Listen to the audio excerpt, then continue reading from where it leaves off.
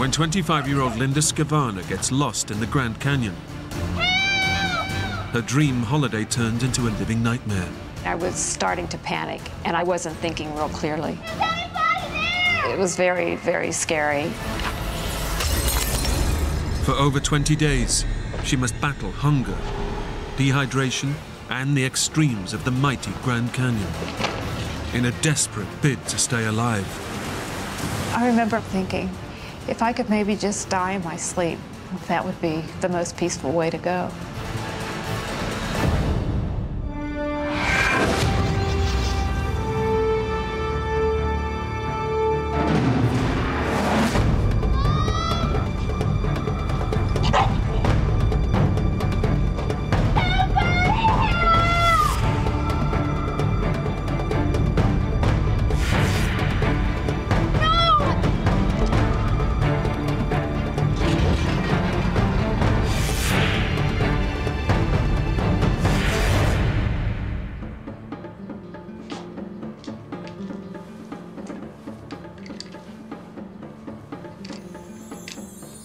"25-year-old Linda Skvarna is preparing to set off on an epic solo driving trip. I had 3 weeks vacation from work. It was definitely an escape, just a time to get away from the stresses of everyday life. A student nurse from Pittsburgh, Linda is heading off across the length of America. A trip that she hopes will satisfy her sense of adventure. I was kind of a rebel at times, my own idea about things.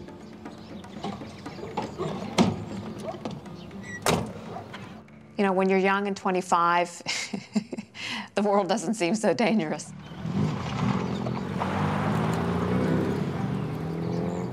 I just wanted to see America.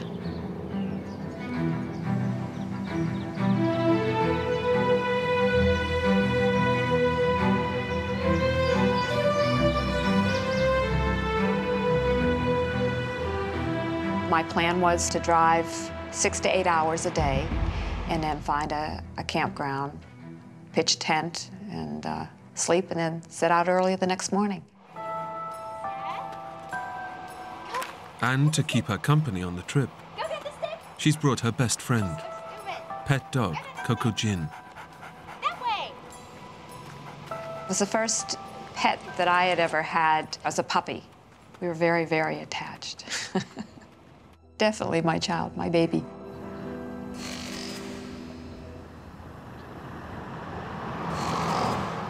Linda spends 2 weeks traveling over 2,000 miles across the country. But before she heads home, she wants to make the trip extra special with a final hike into the mighty Grand Canyon.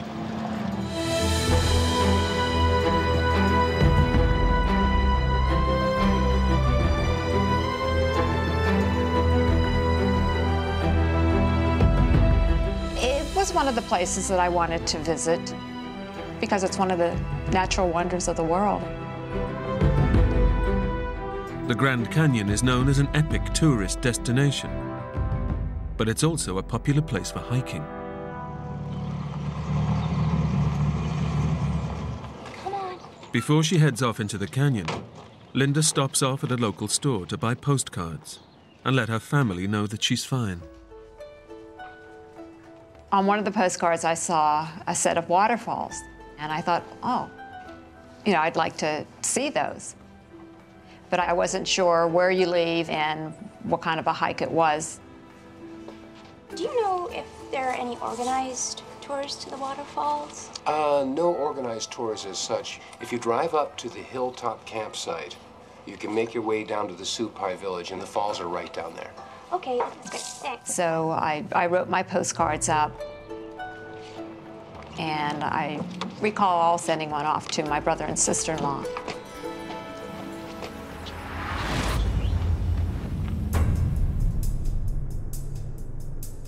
To get to the waterfalls, Linda and Coco Jin must first drive to a staging post at the beginning of the hike. I didn't know that it would take me as long as it did because it was, I think, maybe about 35 miles. but it was all dirt road, so it took me a couple of hours to get through that and to finally get to the hilltop. By the time they get there, it's already lunchtime. It's late in the day to be setting off on a hike. But undeterred, Linda heads off into the valley. Yeah, come on.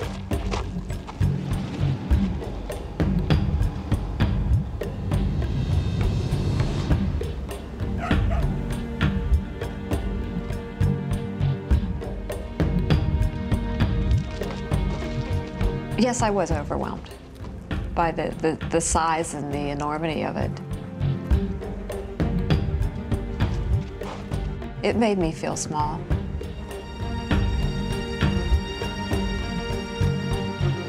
It's 8 miles to the waterfalls near the Supai Indian village, where Linda plans to spend the night, then head back to her car in the morning.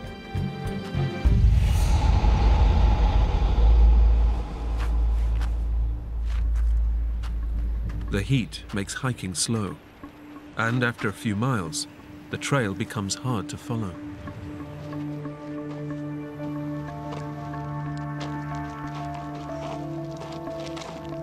By mid-afternoon, Linda is still miles from the Supai village.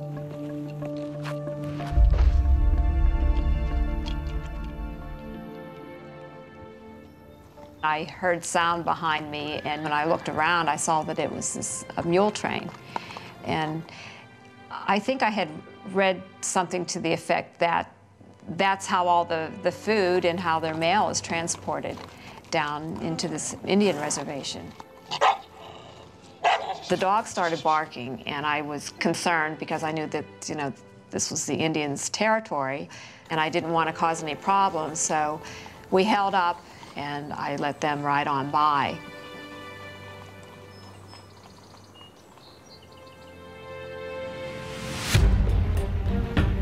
But as the afternoon draws on, the trail appears endless.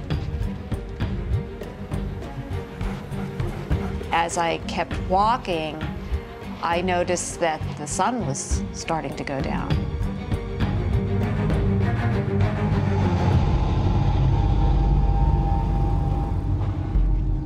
With the light beginning to fade, Linda knows she has to get to the Indian village before nightfall. And as she reaches the end of the trail, There was a sign. You can make your way down to the Supai village, and the falls are right down there. But the sign was not well marked. I didn't know whether or not to make a right or a left. one way leads towards the waterfalls and the safety of the Indian village. The other out into the vast wilderness of the Grand Canyon.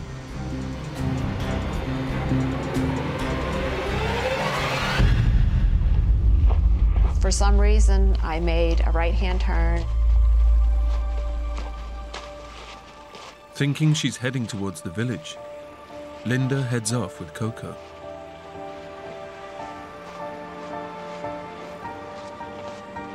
But after yet another hour of walking, there's still no sign of life.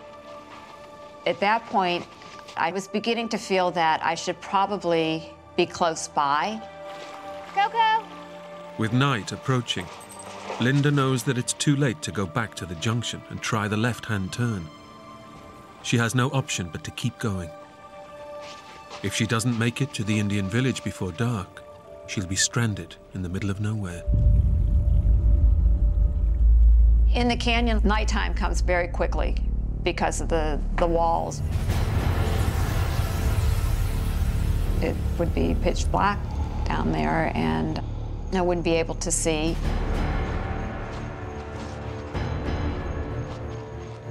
As I kept hiking and the sun was going down, that became a major concern.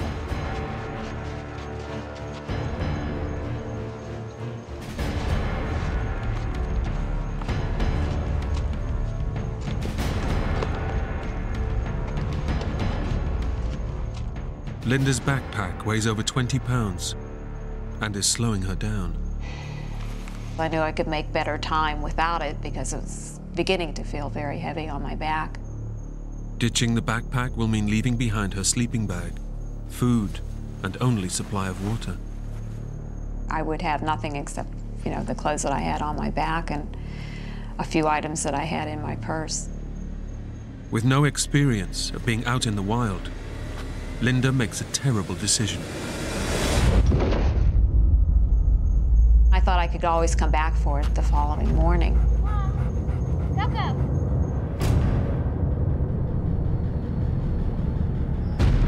My priority at that point in time was just to make it to the Indian reservation, make it somewhere safe before dark. Hello!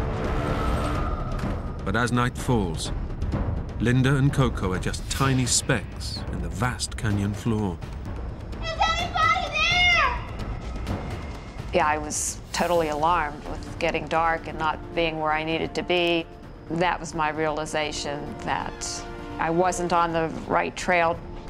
And with the light fading, Linda has no chance of retracing her steps to her backpack. You start thinking about the worst sort of things that can happen. Help! And just kind of overcome by fear. Is anybody there?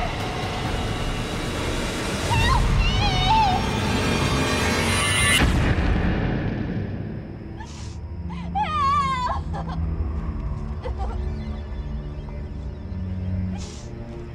Help! The first night was devastating. It was very, very scary. You just can't see, other than the stars that are out. There's no artificial lighting of any kind. As the temperature on the canyon floor plummets, Linda is totally unprotected against the cold. In my backpack, I had my sleeping bag, and I had all my food supply and my water. In the pitch black night, it's impossible for Linda to find her backpack. So without that, I really had nothing to protect me from the elements and nothing to sustain me. Her only source of comfort is her best friend, her pet dog, Coco Jin. Coco Jin just stayed by me. I was thankful to have him because we could cuddle up with one another, and he would offer some warmth. I cried off and on, I think, the entire night, just out of fear and not knowing what was going to happen to me.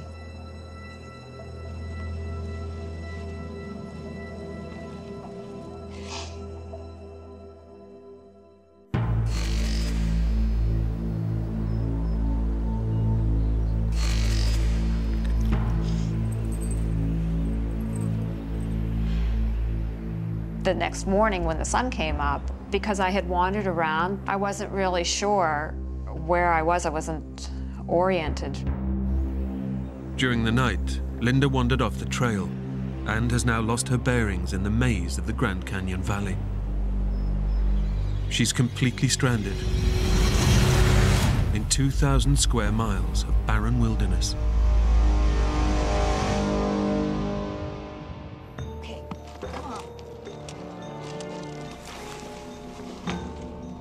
Linda has no option but to keep looking for a trail that will lead her to her backpack and out of the canyon to safety. But nothing looks familiar.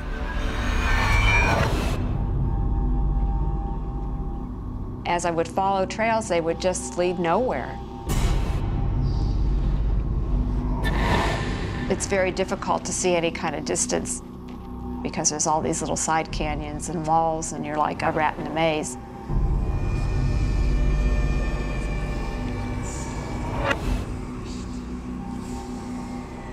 I kept hoping that I would see someone, which I never did, or that I would see a low-flying plane, but nothing. After hours of walking, all she can see is the relentless monotony of the canyon wilderness.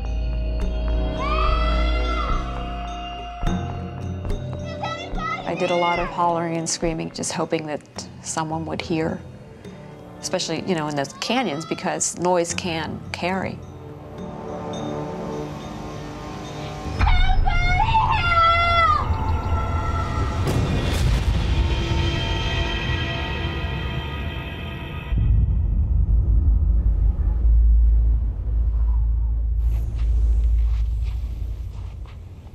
By mid-afternoon, the temperature in the canyon rises to over 100 degrees. And neither Linda nor Coco Gin have had a drop to drink in nearly 24 hours. I remember it getting very, very hot. I was thirsty and I had nothing to eat or drink. My mouth was just terribly, terribly dry. In these conditions, human beings need around 2 gallons of water a day. My nurse's training told me that I needed to have water, that there was no way I was going to be able to survive without water. I knew I could live without food, but the water was going to be essential because it's so hot during the day down there. And I guess real fear set in at that point.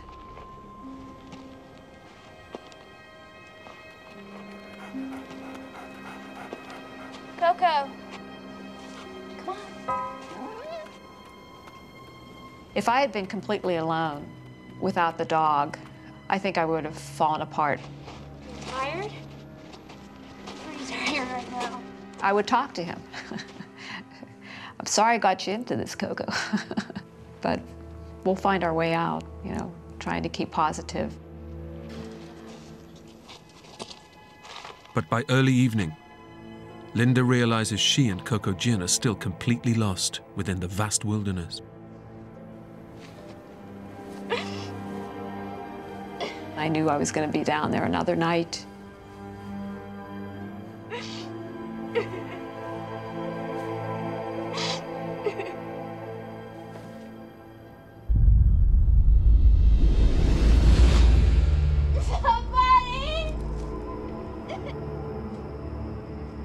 I think it was on that second night a little harder than the first night, because by that time I realized that there was something terribly wrong.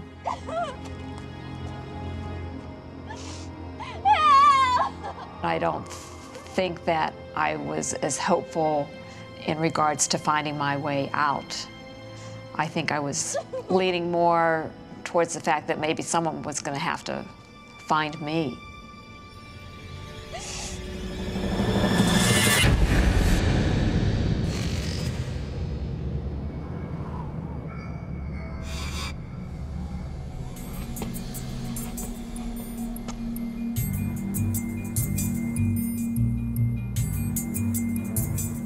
Day 3, I knew it was Monday, and I said, well, you know, I survived the weekend down here, but I still knew I had to find water. Every year, around 4 people die of dehydration in the canyon. In this heat, Linda will be lucky to survive another day without water. My nose and my mouth and my skin was just very, very dry. Linda is desperate to find a water source. But in the dry and arid Grand Canyon, they are few and far between. But late on the 3rd day, she sees her first glimpse of hope. In front of me, I could see that it was dripping. It was almost like, is it real? I wasn't certain if it was truly there. So I walked up all the way, and sure enough, it was moist, and the dog started lapping up water. Linda has found a lifeline, a tiny desert spring. I looked up to see where the water was coming from, and it was like 15 feet above my head, just coming out of rocks. But the water is trickling down agonizingly slowly. I was then thinking, well, how am I going to be able to gather up this water? And so I looked through my purse. I did have this little plastic eyeglass case. It was one of the few items that was in my purse that was of any worth to me. I thought, well, if I could get that set up in between the small rocks, then after a period of time, I would be able to collect enough to get a cup that I could actually drink.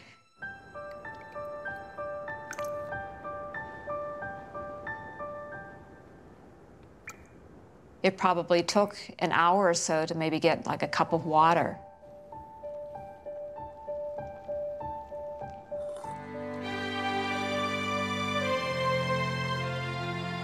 When your mouth is just so dry and you can barely talk, and then to have the moisture of the water and just knowing that that was going to possibly save my life, just sheer joy.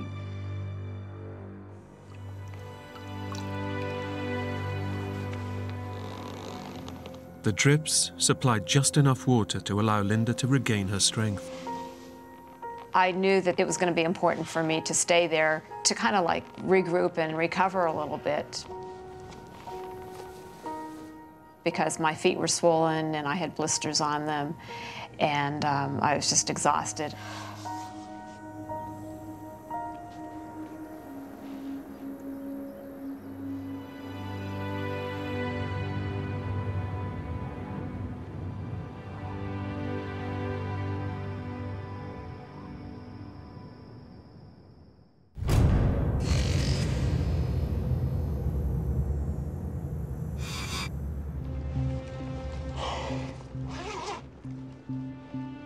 Finding the tiny water supply has given Linda hope. But the next day, she looks in her diary and makes a devastating discovery. I was due back on the 13th of August, so I knew I had at least another 10 days, a week and a half, before anyone would actually realize that I was missing.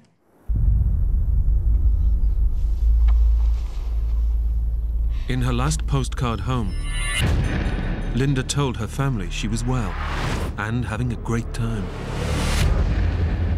No one knows she's missing.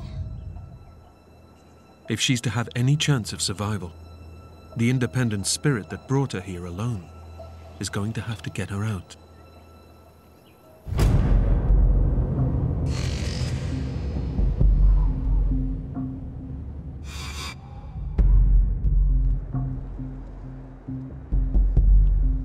Now able to collect a few mouthfuls of water, Linda decides to hike away from the spring in search of a trail out of the canyon.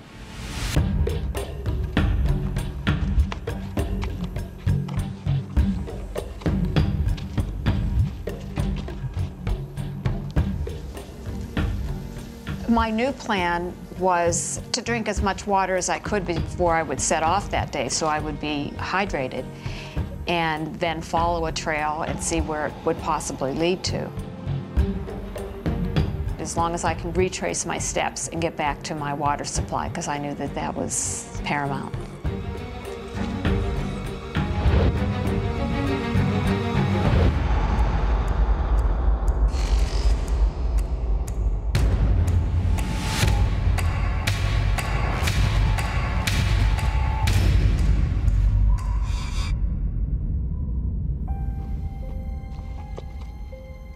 For 5 days, Linda searches north, south, east, and west of her base.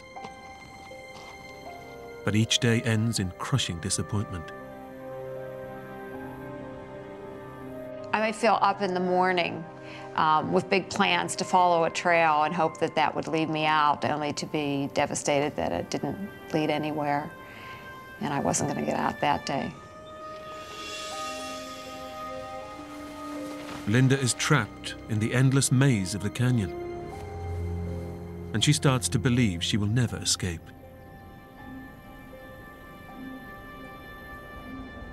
I was just totally depressed.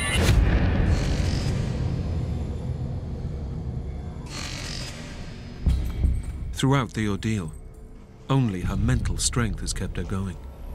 She has survived 12 days without food and very little water, and now her body is beginning to wither away. It's not like the hunger you go through, like if you've missed a meal or a couple meals, where you get that gnawing sensation in your stomach. That had come and gone. Having used up all of its fat reserves, her body is now eating itself away. I knew that I was losing weight just the way that my clothes were hanging on me. And I had a belt that I would have to adjust every couple of days so my pants would stay up. So I knew that the lack of food was taking a toll on my body. Without food, her meager water supply and the companionship of Coco Gin Mom, Coco. are the only things keeping her alive. Coco, no! But when Coco knocks over 2 hours worth of carefully collected water, it's too much for Linda to bear. Stupid dog! I was annoyed, and I hollered at him, and he knew I was angry with him. Frightened by her outburst, Coco disappears into the canyon.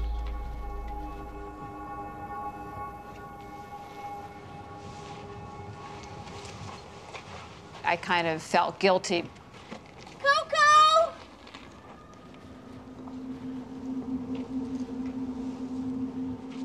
Terrified at the prospect of being left alone without her best friend, Linda is desperate to find Coco Gin.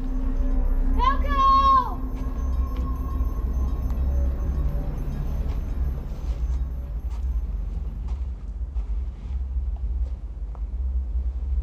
But Coco Gin is nowhere to be seen. Coco!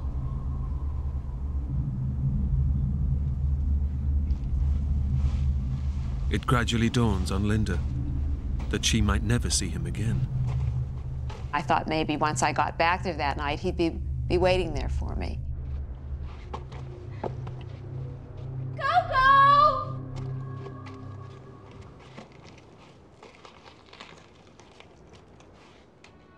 And almost as if I had driven him away. Coco! And by mid-afternoon, it's clear he's gone for good. I was devastated.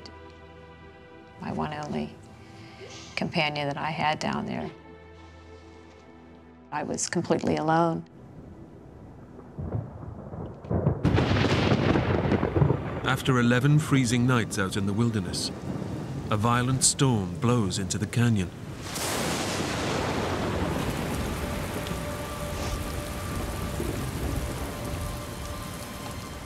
I built a shelter for myself in between two rocks that came out of the sand, and then I took some of the shrubbery around and built a little roof on top.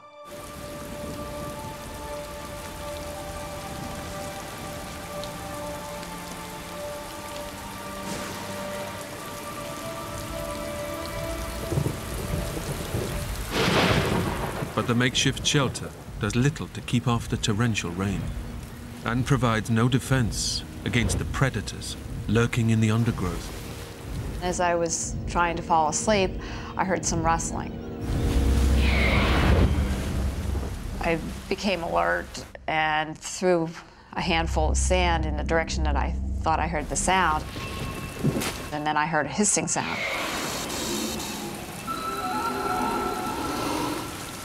Fearful of deadly rattlesnakes hiding in the bush, Linda is forced to abandon the shelter. It was one of the toughest nights. There was thunder and lightning and a lot of rain, and it was very frightening down there because I didn't have any shelter. I was out in the open. It was definitely cold, and definitely that was a concern, the hypothermia.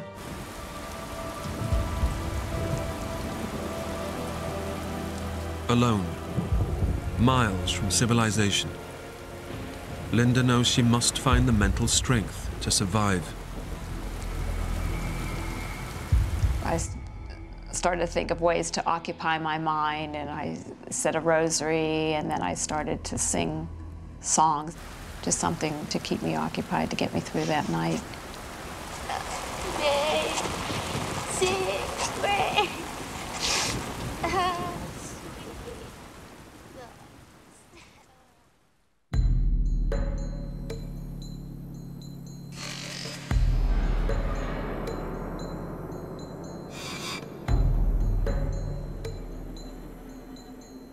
Linda has been making daily hikes away from her base to try to find a way out of the canyon. But she can only venture an hour from her water supply before thirst drives her back.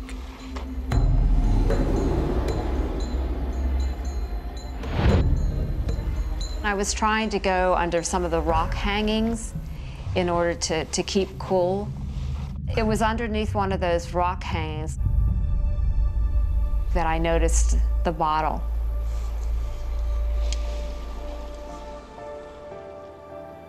The bottle is a glimmer of hope.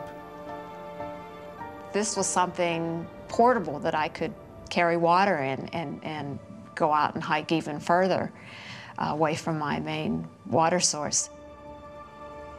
Linda knows that finding the bottle might just save her life. If she can fill it with water, she can travel further than ever before and maybe find a way out of her ordeal.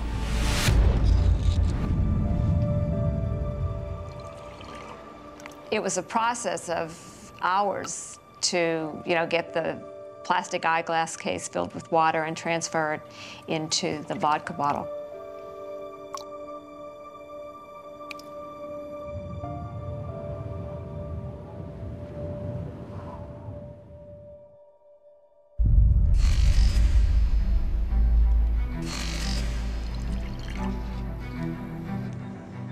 For the first time in 13 days, Linda sees a chance of escape.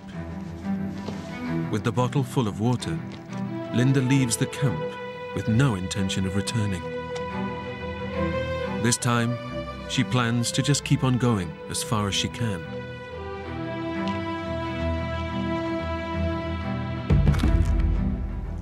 I was in a positive mood that day because I was feeling bound and determined that I was going to get out. The realization hit me that I wasn't going to just lie down and give up. I was just 25 years of age, and I had so much life to live yet. I had so much more that I wanted to experience. To give up was just, it wasn't an option at that point. My will to live was greater.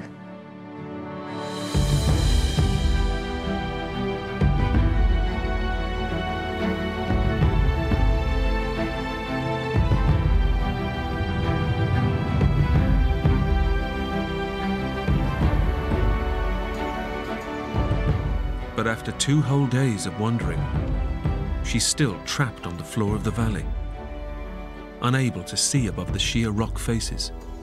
I thought that if I could climb up higher on some rocks, that I could get a better view and perhaps see where I needed to go.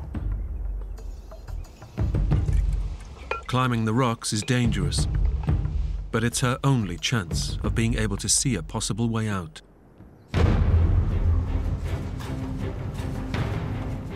I risked falling and breaking an ankle or something like that. I didn't realize how weak I was because of the lack of food. My coordination wasn't as good as it normally would have been.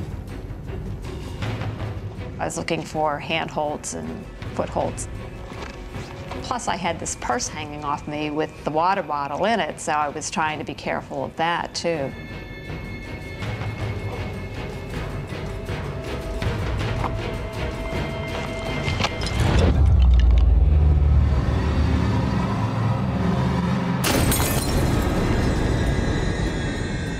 In an instant, Linda's vital water supply is gone. Now she has nothing to sustain her in the searing heat of the Grand Canyon.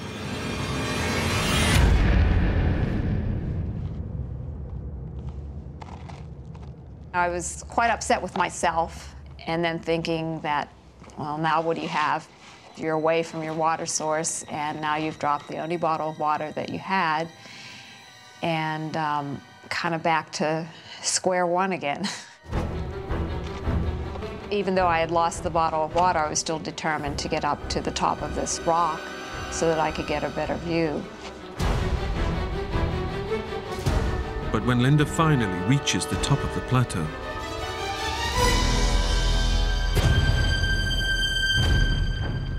she realizes her efforts have been in vain. I couldn't get much better view than I really had when I was on the canyon floor. The area is just vast, just all these little side canyons, and really nothing suggesting any kind of civilization, and just numerous rock formations.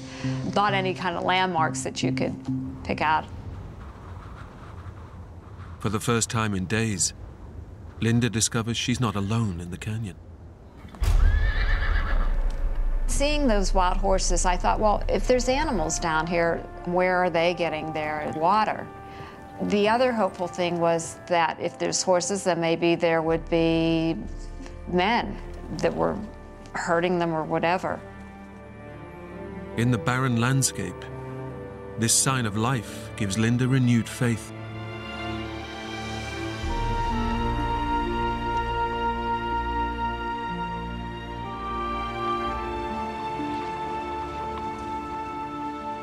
I mean, you start thinking strangely, perhaps I could even get a hold of one and ride it on out of the canyon. But I realized that was probably very unrealistic because you could only get so close to them and then they would run off. So I couldn't get probably within maybe 50 feet of them, if even that.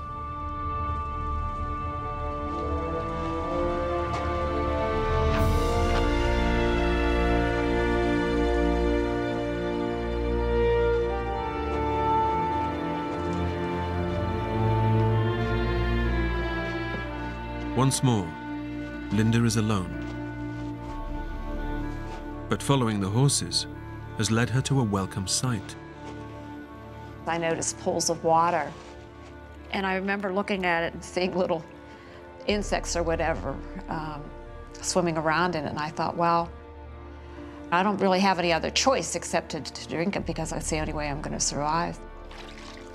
The water was kind of bitter, but it was wet, and I knew it would get me through another day.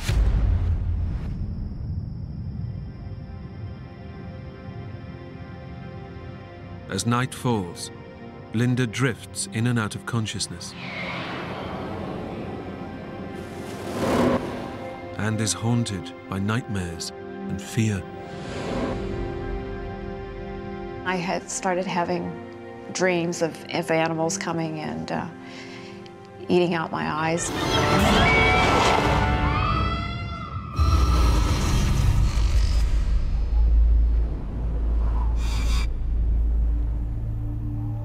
Now seriously malnourished, Linda is starting to fantasize about an end to her hunger. I began thinking about food quite a bit. And so I would kind of just sit there on a rock, you know, and think about dinner menus, writing those out in my journal.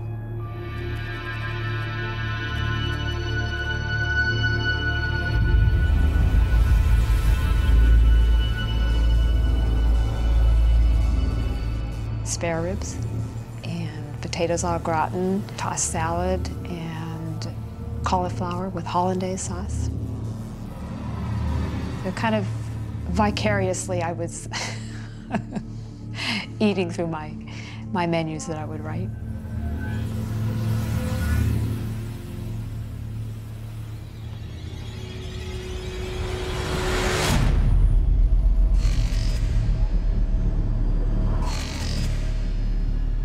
I was sitting there resting, and I decided that I was going to brush my hair. For what purpose, I wasn't sure.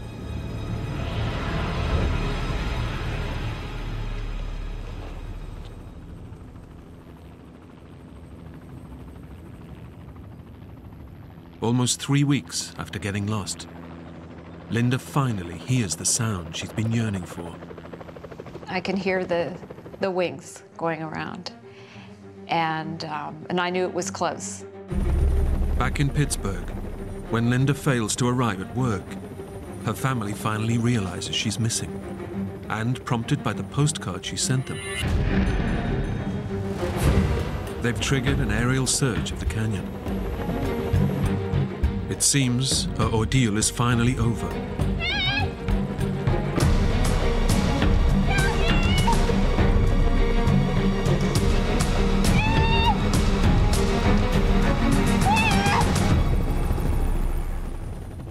But Linda is impossible to see from the air. It was devastating that they didn't see me, but I could figure out why.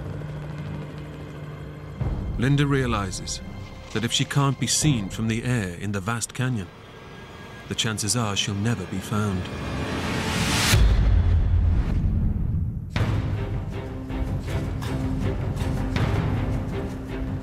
Linda's brother and sister-in-law have now joined the search.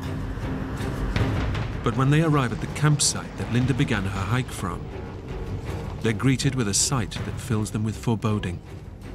That's her car, right? Yeah. Linda's car has been broken into, but is still exactly where she left it almost 3 weeks ago. We were told that there was virtually no chance that Linda would be alive if she were lost in the canyons. There wasn't much chance we could even find her body.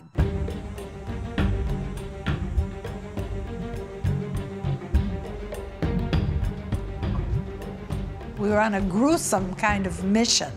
The scary part was that all the canyons look the same, and they're not marked by anything except for an occasional old wooden sign.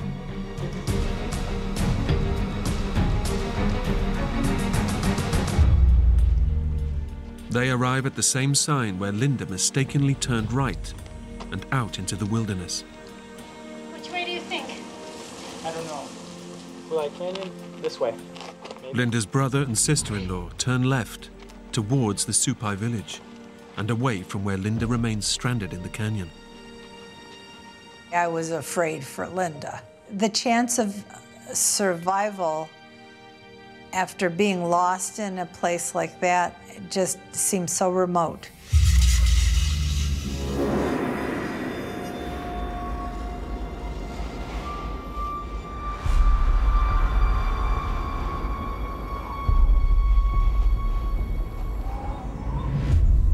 Mentally and physically exhausted and dangerously dehydrated, Linda finally gives up all hope of ever getting out alive.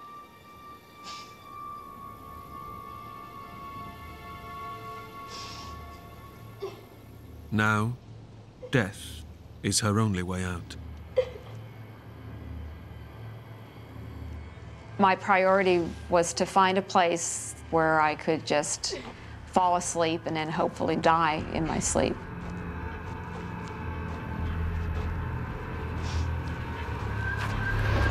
I thought, this is probably going to be it.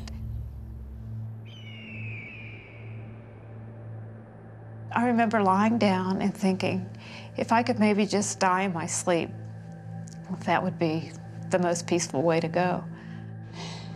I thought, you know, if I don't make it out of here, my parents will never really know what happened.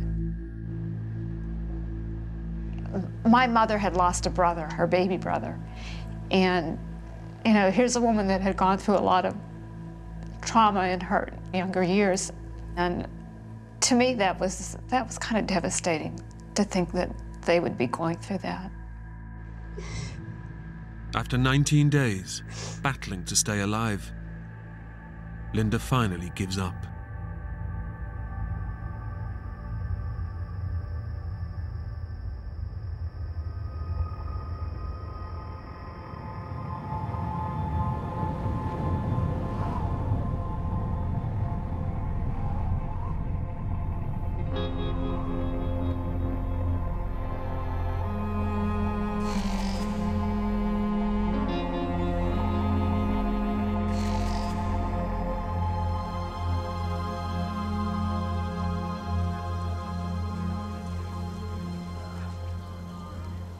I heard voices. And it was almost like, is it a figment of my imagination or is it for real?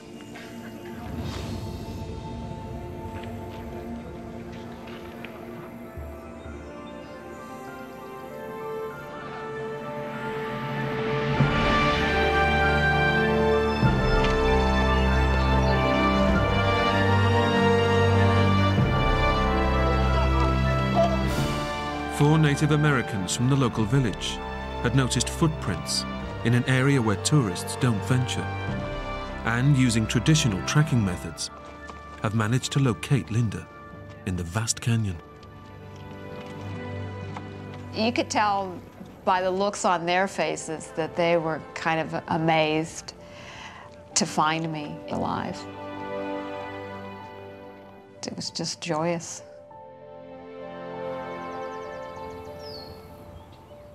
And waiting for her in the nearby Indian village are her brother and sister-in-law. She looked wonderful and she looked horrible. She was skeletal looking and she was the color of bricks from the canyon soil. It was just very emotional. It was the best feeling in the world. The three of us just grabbed each other and put our heads together and just howled, really. You know, the tears just flowed. But then, for Linda, the best surprise of all. The locals have also found Coco Gin, wandering lost amidst the canyon. That was a happy reunion, too. Yeah, I was very happy. There was a lot of things that I didn't do correctly, a lot of things, and I, to this day, can't figure out why. With all the big mistakes that I made, you know, how I was able to survive. Despite her ordeal, Linda made a full recovery and went on to get married and raise a family. I just didn't think it was my time to go. And that stayed with me, and the persistence and the will, the strong will to survive.